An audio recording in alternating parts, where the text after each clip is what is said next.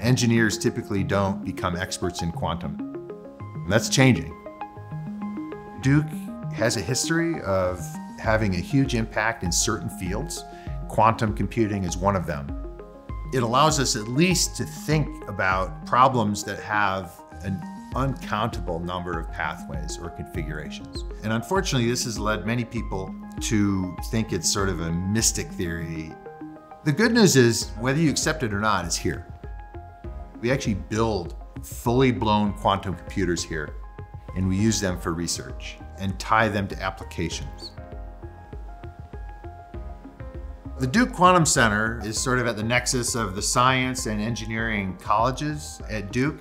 We're actually located in downtown Durham in an old tobacco warehouse. I sort of like it because we're not a company, but it sort of has a feel of something more than just a university. It's almost like a national laboratory. We're trying to make very high-level controllers where users can come in and run quantum applications, quantum algorithms on our machines, and they don't have to know anything about atoms or lasers. That's what the Duke Quantum Center is. We're, in a sense, a scientific user facility. We have several generations, several different quantum computer systems in this building, and they all have different capabilities.